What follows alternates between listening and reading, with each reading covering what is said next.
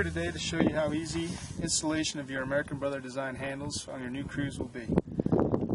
We've got our scissors, 3/64 Allen wrench, a small screwdriver, and a T20 Torx driver, along with our new handles and instructions. The first step is to go open the driver's side door,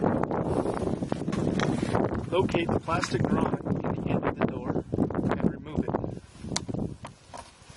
Set it aside for later. Take your T20 Torx driver, get it inserted into the T20 screw inside the door, and as we hold out on the handle, begin to loosen the screw. The screw will not come out of the door, but will move a sliding retainer inside of the door. From time to time, check, and when the handle will hold open on that retainer, you can go ahead and let go of the handle and continue to loosen while you now begin to pull out on the lock. It will begin to come out and eventually slide right out of the door. Once it does that, stop turning the Torx screw. Set the lock mechanism aside for later.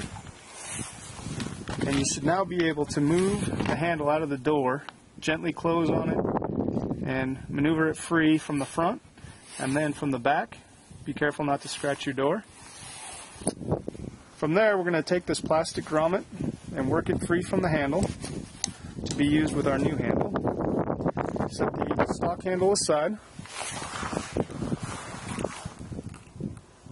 Take the plastic grommet and cut off these two alignment tabs so that they're about approximately 1/8 of an inch long.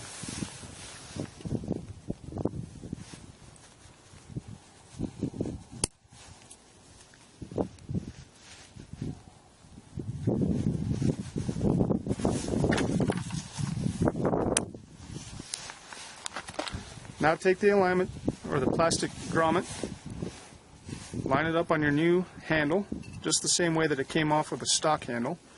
Make sure it catches in the back there, and then it should clip into the front here, and now it's properly attached. We can take the new handle, slide it into the door, opposite of the way the stock handle came out. So we're going to do the reverse first.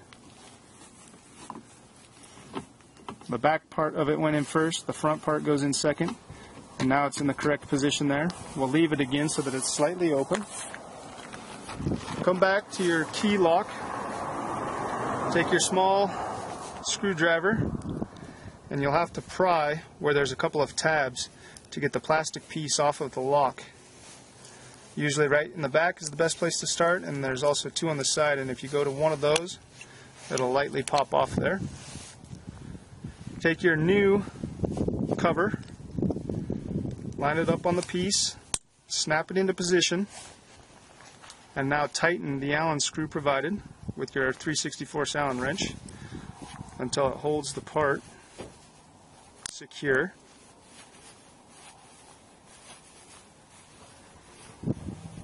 You also want to make sure, as you're doing your other doors, that that screw will be on the bottom once installed on the car. So there's definitely a passenger and a driver's side for that piece. You'll also notice that the other pieces on the car do not have a lock hole, but they'll go on in just the same fashion. Once you have that installed on the lock piece, you can now slide it back into the door. Get your T20 Torx driver.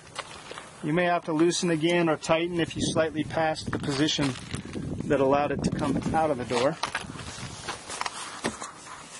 Once it goes in flush, you can hold it in with one thumb there, hold out on your handle, and tighten the Torx screw. Never apply too much pressure to the Torx screw. Continue to feel for when the handle will fall back into place. Continue to tighten the Torx screw until you feel light resistance. Again, just a couple of fingers is enough to turn it far enough. And you're done with that part. Now verify that the handle will open and close. Works properly when the door is open.